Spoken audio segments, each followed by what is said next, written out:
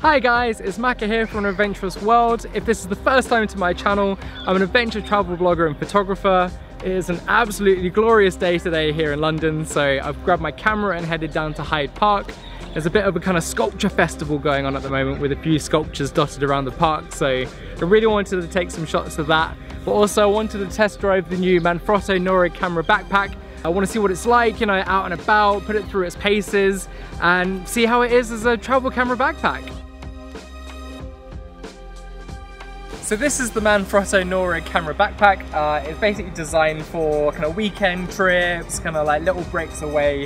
It is a mirrorless camera system, so basically you've got the lower half, which is where you've got your camera and your lenses, and then your upper half, which is kind of more for other bits and bobs like your filters, audio recorders, Rode mics, things like that. A really nice feature I like in this backpack is the fact that not only does the kind of compartment open up at a really nice angle so you can just take your camera, you know, in and out when you're on the go, it also is a completely separate compartment that comes out as well. So you can kind of take off the Velcro there, and then it's attached by Velcro at the bottom.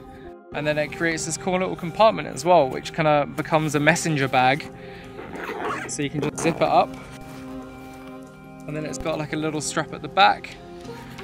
And then it's also kind of got a messenger strap at the front, so you can, you know, just sling it over your shoulder like that. As I said, like the top's kind of more for your other little bits and bobs. So in here I've kind of got Rode mic, you know, I've got a few filters that I always carry around, like another little tripod, kind of uses for vlogging, you know, for holding out, which is always nice and easy. One thing I noticed on the back as well is it comes with a 15-inch laptop case, which is pretty standard for most big camera bags, but like one thing that I noticed about this, which is quite different, is the fact that it completely comes off. Yeah, that's like a really nice little feature to have. Attaching the tripod to the bag is really simple. You just open up one of the tripod arms ever so slightly, and you kind of loop the Velcro through, make sure it's nice and tight, and then the second one is always even easier. You just kind of get that up and tight as well. Close the arm, you know, make sure that's all kind of packed down tightly, and then just the flap kind of loops up like that.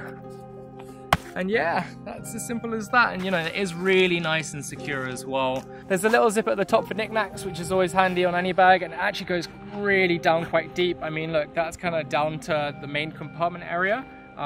Inside I've obviously just got batteries for everything. Every cameraman needs spare batteries. One thing that I love about Manfrotto bags is they're always kind of designed for usability. So it's not necessarily like about what makes the best bag or what looks the best bag, but they really think about, you know, how comfortable things are and how usable it all is. For the bag itself, it kind of comes with a sternum strap, which is really nice. I like having this because it's like, I don't know, when you're walking around and traveling like all day, and you know, walking around a city for like 8-9 hours a day, then like you really do notice that your shoulders start to pinch back quite a lot. And then this just kind of keeps it together, which I really like as well. Let's just go and take some photos around Hyde Park and, you know, see how the bag does.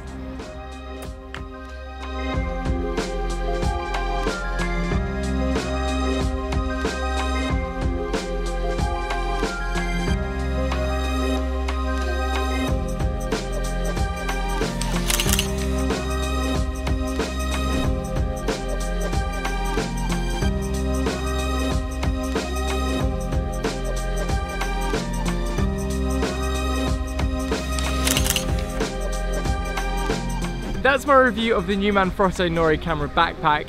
The thing that I really like about this bag is you can tell that it's specifically been designed for mirrorless shooters on weekends away, and I'm really looking forward to trying it out on a few trips I got coming up. Obviously, if you have any questions, then please leave them in the comments below. I always make sure that I get back to everyone. And of course, if you liked this video, then give it a like, and don't forget to subscribe for more videos like this in the future.